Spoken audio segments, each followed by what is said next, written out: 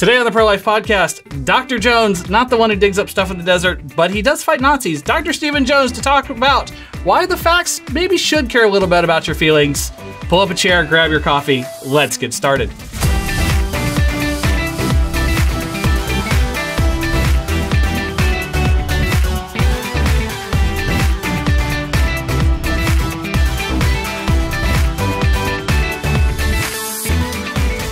Happy Tuesday, Pro-Life family. Grab your coffee, pull up a chair. We have an awesome guest today. Dr. Stephen Jones is joining us. Well, before I introduce, we'll get to the rest of the group. Kim Schwartz, Media Communications Director. Emily Cook, General Counsel. Brent Klingerman, IT Director. Dr. Jones, happy to have you on the program. Good to be here. Happy to have you in the circle of friends now. Yeah. This is a really interesting topic to discuss. Rhetoric in the pro-life movement and why it's important. Yep. Why is rhetoric important? Yeah, it's a question that I get a lot. Like I come from a background where I studied in the ancient world and Greek and Latin and things like that, and I ended up getting a job as a rhetoric professor. And people always come to me and ask, I have the facts on my side. Why isn't that enough? And realizing that how you present an argument, how you frame it, is almost like a chef, right? A chef doesn't say, I have great ingredients on my side, I can just dump them on the table. No, the chef prepares, the chef organizes, the chef structures. That makes so much sense. Yeah, and presents it in a way that's easily digestible and acceptable. And so that's why I tell people about rhetoric. Like, how can I help you not see the dark side of rhetoric is people trying to make the weaker argument stronger and things like that, or to make something look presentable that's not. That's not what this is about, but how can I help you take the truth and present it in a way that's easily understandable? Definitely. Okay. I was watching a video the other day that was talking about how the right has biological facts on our side on so many issues, especially abortion. But the left has considered like, okay, well, even if, most of Americans know, okay, that's not just a clump of cells that we're throwing away. We know that this is a baby and that this is valuable. But the left has convinced everyone that it's more compassionate. It's just nicer to allow abortion at any time and for any reason. And so that's why it's important not just to say, like, here are the facts, here are the facts, here are the facts. We do have those on our side, but you have to actually get down to the root of what is actually an abortion, and is that really compassionate? What is your opponent actually trying to say? Mm-hmm. And maybe even when you use the words like opponent, it underscores maybe the point that you have to first start off with when you think about rhetoric and argument and presenting a debate, and it really is what your goal is. When you frame it in terms of political discourse or public square dialogue, so many times we focus on winning an argument, and what that means is scoring points or making people look silly. And we hate it when that's done to us. Mm-hmm. Yeah. And you have to kind of ask yourself, what is my goal here? And ultimately, I think the goal needs to be trying to win somebody over to your side. I mean, that's the goal. I don't want you just to accept that I'm right. I want you to join my side. Right. And that's kind of the goal. But when you realize most of our public discourse on social media and other places like that is just circling the wagon, shouting slogans, belittling the other side, and trying to score as many points as possible. Yeah. And that's sort of the tension you have to ask yourself. What are you trying to do here? Mm-hmm. And honestly, are you willing to give to the other person what you're asking from them, which is, are you open to real honest dialogue? You want them to change their mind? Are you open to having your mind changed? You might think you have the facts, but you can't demand from someone else a willingness to change. Right. If you're not open to the same fact. I think I have all the facts on my side, but I'm going to be honest enough to say, I'm humble enough to say, I could be wrong about this. Let me hear what you have to say. And maybe you can hear what I have to say as well. Yeah, I appreciate this. I appreciate this topic because it is, how do the facts tell a story? And that's, to be a successful lawyer, that's what you're trying to convince everybody of all the time. Right. Yeah, exactly right. Yeah, I should have gone with the lawyer argument instead of the chef argument earlier because you can have all the facts on your side and still lose the case because you haven't presented it in a way that makes sense to a jury. Right, it's an art. Right, exactly right. And so one of the things I talk about is in rhetoric that's so helpful is the idea of three kinds of persuasion, three kinds of categories of argument. And the one that's really categorized as facts, they have fancy Greek words and they're wonderful. The first is logos.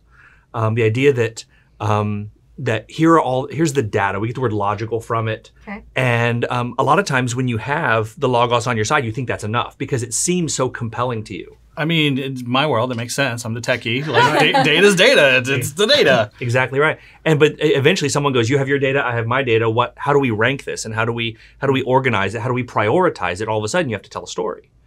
There's data about the data. And that's where you get the other modes. Aristotle and other philosophers talked about this. There's not just logos. There's also, the next level is ethos. We get the word ethical from it. And maybe you have the word ethos about how somebody like presents themselves. And ethos is about your credibility. Why should I listen to you? What makes you an expert on this subject? Why should you be involved in this debate? What right do you have to speak? Your ethos is so important. And then the last part is something that you hit on, is pathos. Pathos, we get the word pathetic or sympathy, and it means to suffer alongside somebody. And it talks about how, are you emotionally invested? Why does this matter? What is the compassionate side of this? Are you able to tell a story that's meaningful? Because a lot of people have the experience of having facts and not caring. Like they go to school all the time, they get facts, and you feel like a cold, sterile person, and like this doesn't affect my life in any way, and so I'm done. I don't care. Like one of the most important questions you can ever ask about anything, not just about this, but about any talk you give or about any presentation, is so what? I believe you. I don't care. Why should this matter to me? Right. And so trying to frame it in, okay, I have the logos. Now what about ethos? And now what about pathos? Wow. Yeah, definitely. I think that's so important, especially because, you have so many people who, whenever you start having these conversations, you maybe can convince them that life begins at conception. But then the next step is, okay, well, I know that abortion is killing, but I don't care. Or why does that make it wrong? Why the fundamental question after you convince somebody that life does begin at conception is that life valuable, equally valuable to the woman who is pregnant? Exactly right. Like that's the most of the problems that people have in these sorts of engagements are the story that connects with people are those pathos charged stories. Oh yeah. And there's nothing wrong with that, but it's easy to tell a story that's not the whole story, right? Or it's easy to tell one side of the story. The idea that there are a lot of people find themselves in crisis pregnancies for a lot of unfortunate and challenging and difficult situations. Mm-hmm. And when you just come in and dump all of this logos about the philosophical status or the ethical status, the moral status of the unborn, then all of a sudden it feels like you're just jettisoning all this other stuff that you don't care. You're a heartless person. And so learning to connect is essential. Learning to frame and to present the logos in a way that shows that you're a credible steward of it and that you are a feeling human being as well is so important. Yeah, fair enough. How can we use this stuff to have productive conversations? Like whenever my neighbor challenges me on my pro-life beliefs and I don't know how to respond, how can I start putting this into practice? Well, it's a great question. First, I always tell people, you're so tempted when you have the facts on your side. It's a lawyer friend of mine once said, when you have the facts on your side, argue the facts. But when you don't have the facts on your side, you argue the client, or you argue the law, or sometimes you just pound the table, right? And sometimes in an argument, people just want to pound the table. Mm-hmm. And so the first reason, understanding your goal, understanding, okay, I want to win this person over. So the first thing I'm going to do is going to connect with this person. Mm-hmm. And so instead of going toe to toe, going fact for fact, let me connect with them on a pathos level. Let me show them I care. It's a hokey saying, but it's actually true. And it's people don't care what you know until they know that you care. Right. Yep. And so connect with them on a pathos level. Like that's a hard place to be. And then move from pathos to ethos. Let me tell you why I think I can make a meaningful contribution to the situation. Because there's a lot of ways in which we don't understand the ethos obstacles to us engaging with other people. Trying to present your credibility is so important. Why should you listen to me? So many times the pro-life movement has been represented by the people who are the worst carriers of the logos. The guy with the van with the gruesome images on the outside who drives around. Those are true statements, and you need to see this. But maybe that's not the most ethos present. And so trying to establish your ethos and maybe even understanding the ethos objections that people might have to you, right? Why, what are some common examples of people dismissing someone's voice because of ethos, right? You're a man. You're a man. You're a religious bigot. Exactly right. Knowing that, right? Knowing that, okay, you were going to see this as me being religious. So it's one of those important ways of how can I frame this? Yeah, I have religious convictions. I'm not ashamed of those. I'm not embarrassed about that. But let me tell you why I think you should care about this too, even if we don't share the same religious convictions. Or let me tell you why I, as a man, think I have a right to speak into this situation. And there's a lot of different ways you can frame those stories. One of the things I tell when someone says this is I feel like I have a right to speak because I'm like a twice removed abortion survivor. Like my grandmother was told to abort my mother. Wow. Okay. And she said the doctor told her you are too sick to carry this baby. You are too poor to give this baby a good life. It is better. And my grandma said 3 words, so be it. Wow. And I'm not gonna and I exist and my 6 children exist. There are 4 generations of a legacy because someone chose life, and that's me. Praise God. Yeah, I know. And you go that's why I feel like I have a right to speak, because if someone else hadn't chosen life, I wouldn't be here. Right. Okay.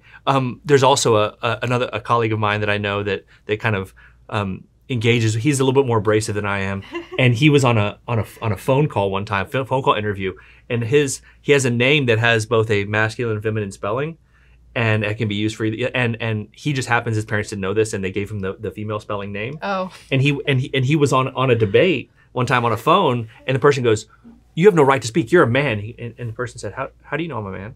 Nice. My name is spelled like the woman name. Are you judging by the tone of my voice? What? Maybe you need to recognize that arguments don't have gender. Yeah. Okay. He said something a little bit more abrasive, but That's funny. And you can't say no in this day and age. right, exactly. But that's the thing, right? I have a right to speak as specifically as an abortion survivor, or one of the cool things that's coming out is, one of the sad sides of the pro-choice movement has been the ways in which this has been framed. Abortion has been framed as as reproductive equality, right? Like when people saying things like this is going to force people to stay in anonymous sex is no longer possible, and that people are men are pressuring women to have abortions. This is somehow a freedom. Like you can have anonymous sex if a woman has an abortion. Men for pro-choice stuff it's bizarre. It is weird. But what you see on the other side, though, is the beginning idea that I'm a father. Yeah. That's my child too, right? What does it mean? What does it mean to create a child? Mm-hmm. And yet there was a famous thing that just happened in last couple of recent years where a man was like, "No, that's my child too. Please don't." Yeah. And so fathers have a right to stay. To stand up and say there's ethos there too as well, and that's both ethos and pathos, right? Yeah. Nothing will make you want to be a better man faster than suddenly being dad. Exactly. Mm-hmm. Yeah, I remember when I always knew intellectually, I accepted the logos of that's a separate, discrete member of the human species, right? There's a unique set of DNA. If we're swabbing for DNA on a crime scene, we're going to find 2 people here. Mm-hmm. I knew that, but nothing changed my attitude more, and when it took it not just from my head to my heart, but almost into my guts, right? Just visceral level connection. Then, my wife was pregnant with our first child, and she was experiencing some sensations that was new to her and didn't know, and so we went for an ultrasound. We're living in California at the time, and this was at a time when it would have been legally allowed for me to abort this baby, and they did an ultrasound, and I saw this baby moving in my wife's womb, and I heard her heartbeat. And there is no story you could tell me that wouldn't connect that little baby. I heard her heart beating and I saw her flipping around in my wife's womb to the 16-year-old rambunctious person trying to get a driver's license, right? There's continuity of there, right? And it transforms you. Yeah.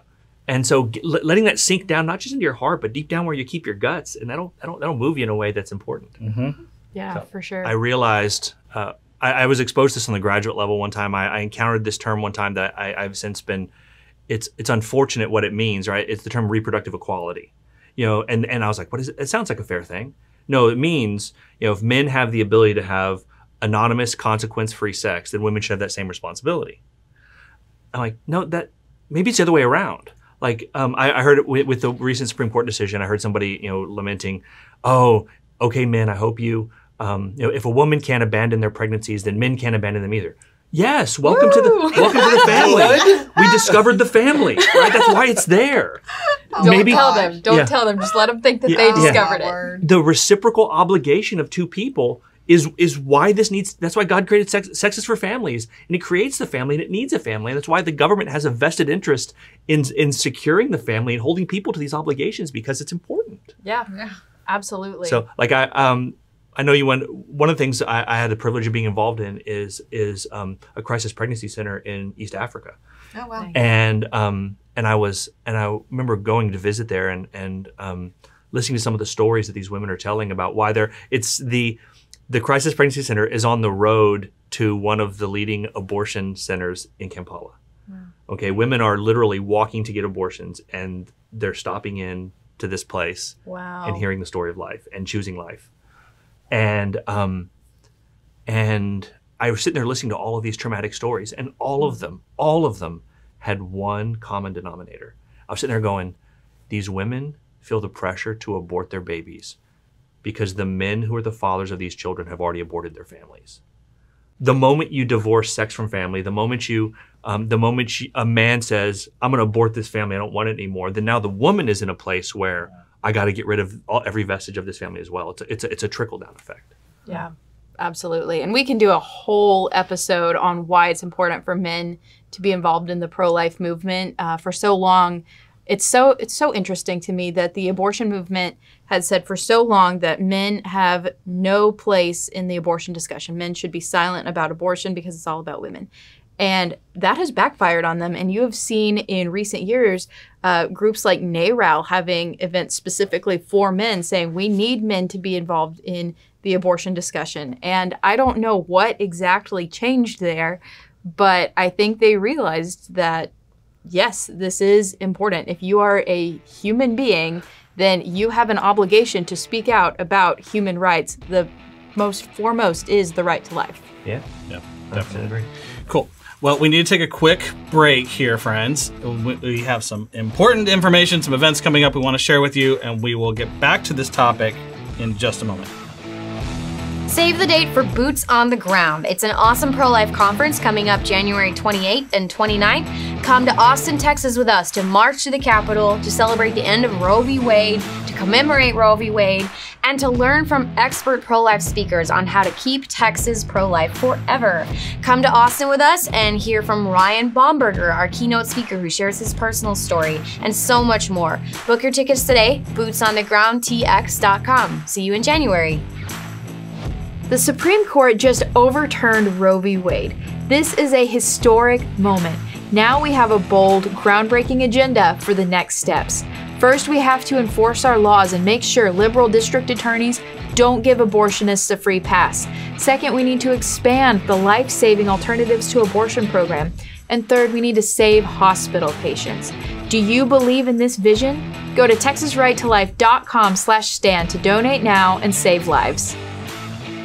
Welcome back, friends. We're talking with Dr. Stephen Jones. I want to talk about, you brought up Uganda. How did you get involved in pregnancy centers in Uganda? Well, it was through my church. We had been connected we had taken some mission trips over there and started meeting some people who were working with women who were in crisis situations.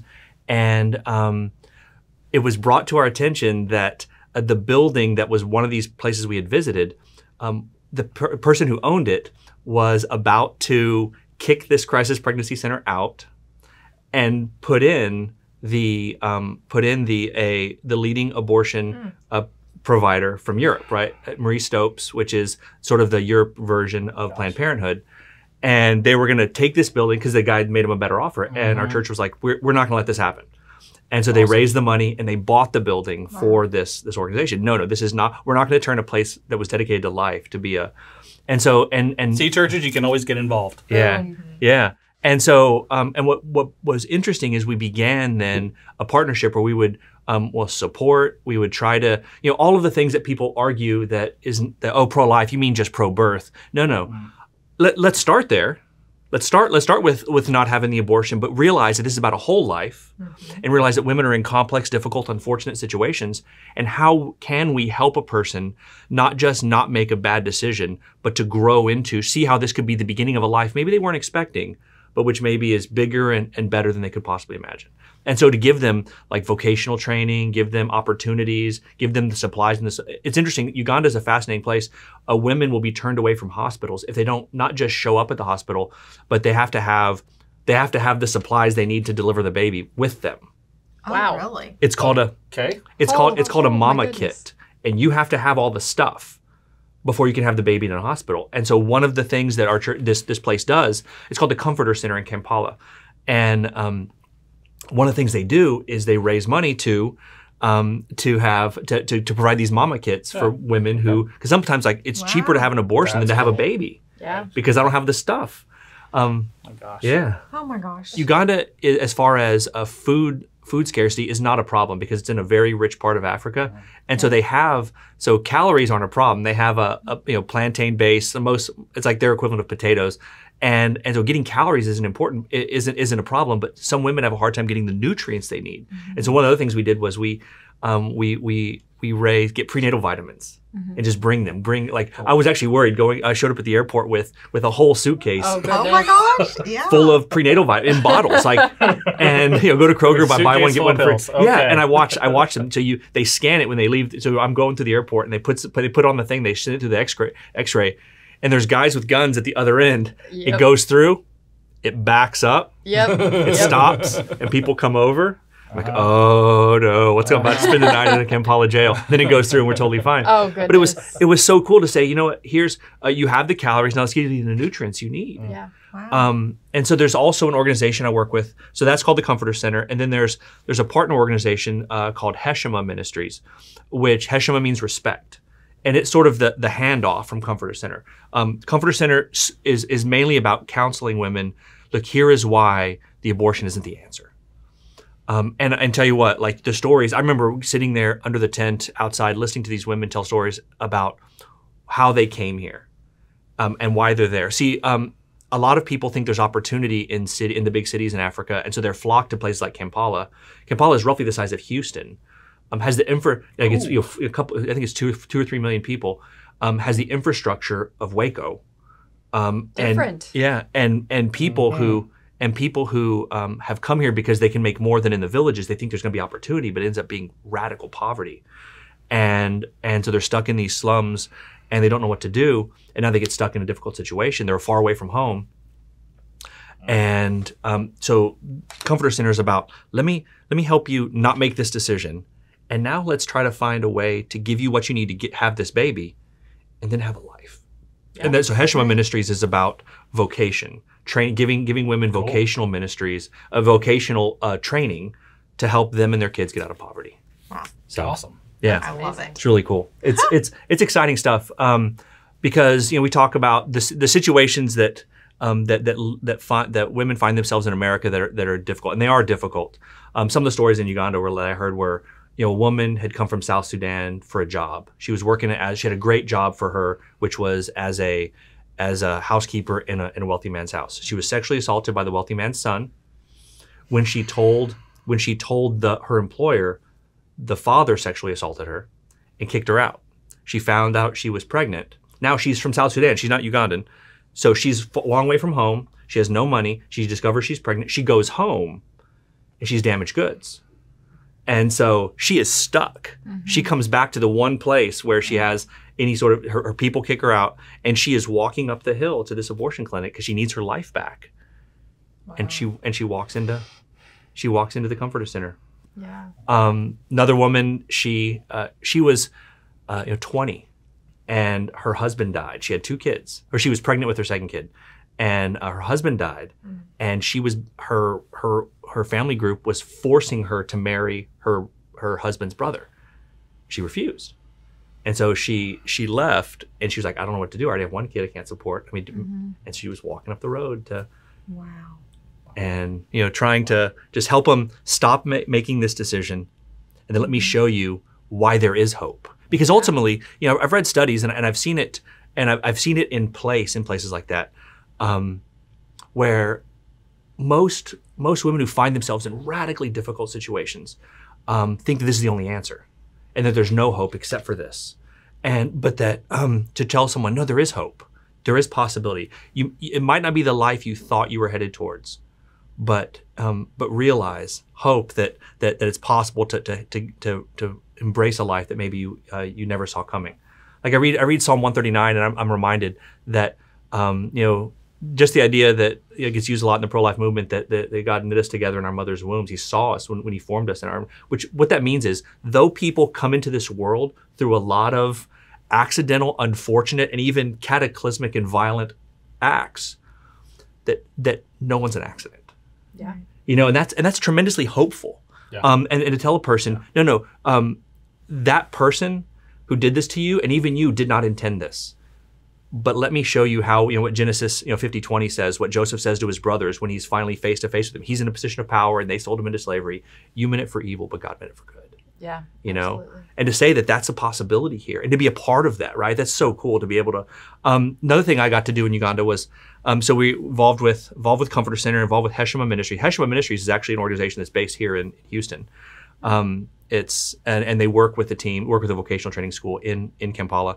And then I also got to go train local leaders who, sometimes the worldview to help them see, like, remember we took just little microscopic models of what babies look like at various stages of development. Billy Graham once said that if wombs had windows, abortion would be illegal tomorrow. Oh, yeah. To tell the story both ways. Mm-hmm. Right. And it was amazing to say, to see people saying, we didn't know. Our the worldview of our culture before this wasn't, didn't consider the unborn life because we couldn't see it, we didn't know it.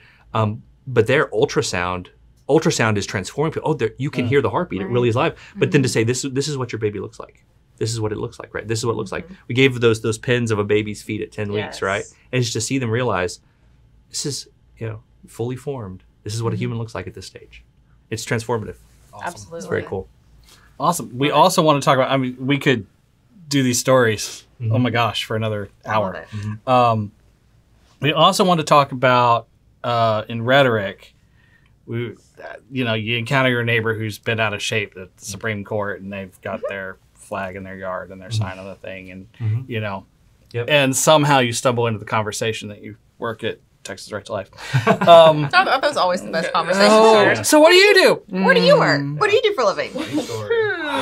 Well, this is about to take a turn. Yep. But here we go. So you have an opposing view, and they're bent out of shape. Yeah. How do we start? Well, first off, again, remind yourself what the goal is. My goal is not to win. My goal is to connect. I'm going to connect with this person, and I'm going to try to win them over. Okay? But they're not going to be open until they're calm. And so I'm going to, how can I connect with you? And so a lot of times when I meet a person who's been out of shape, I'll let them talk a little bit, let them articulate their frustration, and find something I can agree upon. Like, because there's something there, right? There's some reason why that they're upset, and I have to assume they're a person of goodwill, and so and I'm like, man, I agree with you that I don't like the government telling me what to do with my body. I totally agree with that, man. I can see how that would be really frustrating. What do you think is going on? How do you think? And all of a sudden you have an opportunity to ask them a question, almost like a Columbo tactic, a detective. So what do you think is happening with the unborn?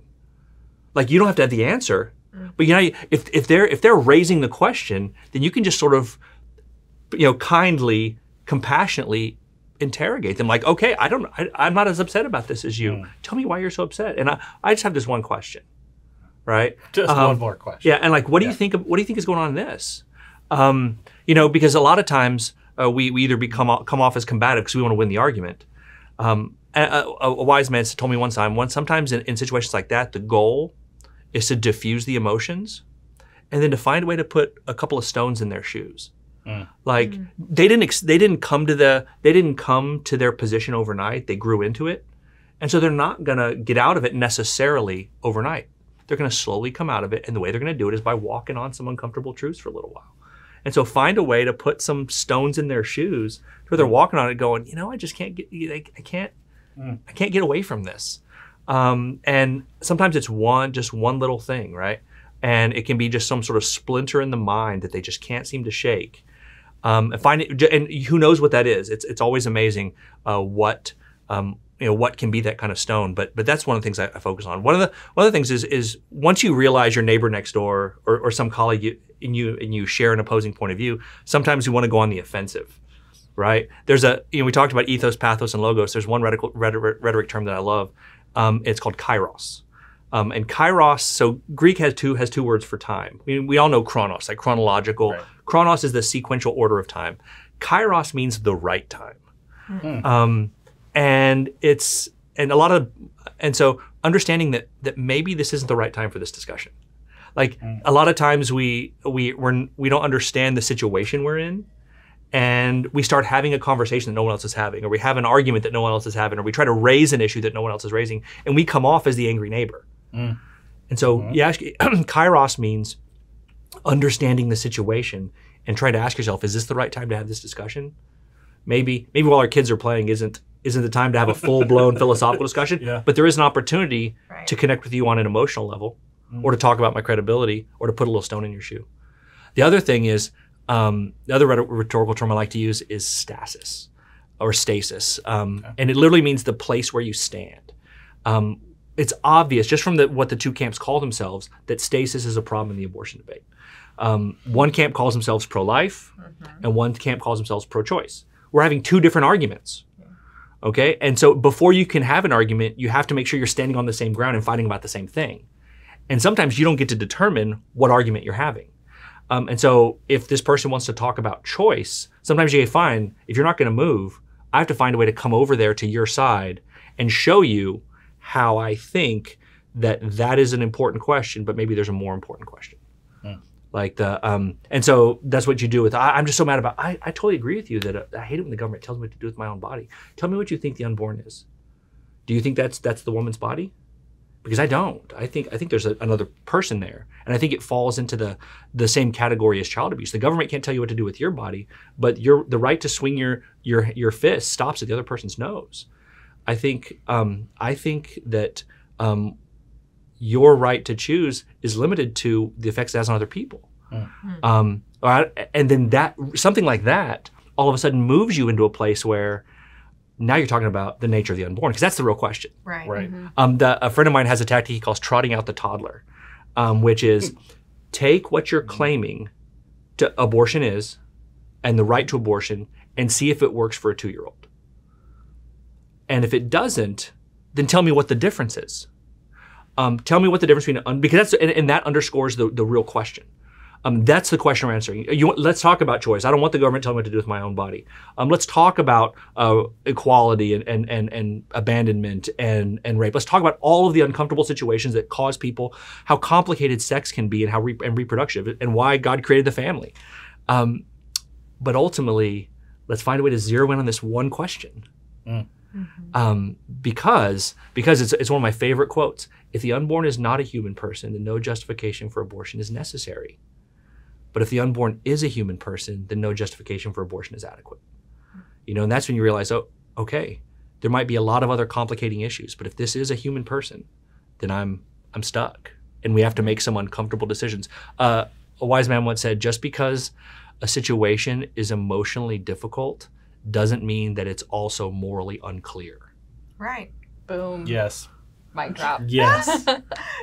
Wow. So that's what I use rhetoric for, to help people frame the discussion, connect with people, and find ways of not just scoring points, not just winning arguments, but to redirect their minds towards seeking the truth and finding it, and realizing that I'm not here to force women to have Like I remember I actually went on a date one time with a girl who told me that I was racist for being pro-life. I'm like, you have to back that one up a little bit. Yeah. And she said, well, because everyone knows that Southerners are pro-life because they're trying to force African American women to have babies they can't afford to keep them in poverty. Everyone knows that. Like That or the opposite. okay, let me still with an or here. Or I think that there are two people here, right? Maybe that's it. I don't know. Yeah. And so So there wasn't a second date, is what you're saying. it was interesting, but that showed me like a lot of people have a lot of bad ideas, and I was it's so easy to want to back the truckload up and defend yourself, but I'm going, how do I get this person to want to change their mind? Yeah. And that's where I maybe the first beginnings of my need to understand how you have rhetorical principles to engage people with these ideas. Yeah, for sure. And it's so important because all of our gains aren't going to last unless we have the culture. So even if we pass amazing pro-life laws in every single state, they're only superficial. They're only here for now until the culture is with us and everyone recognizes that life is valuable and worth protecting. Exactly. You know, one of the things a friend of mine uses is a term he calls ricochet evangelism. Maybe the person you're talking to isn't the person you're talking to, because for every angry person who's willing to get in your face and shout toe to toe with your about the facts, there's 5 or 10 people watching you. Oh yeah. And maybe perhaps the way you maybe your goal isn't to change this person's mind, but to present your argument in a clear, compassionate way. And it's going to bounce off this person, but there's someone else watching that it's for.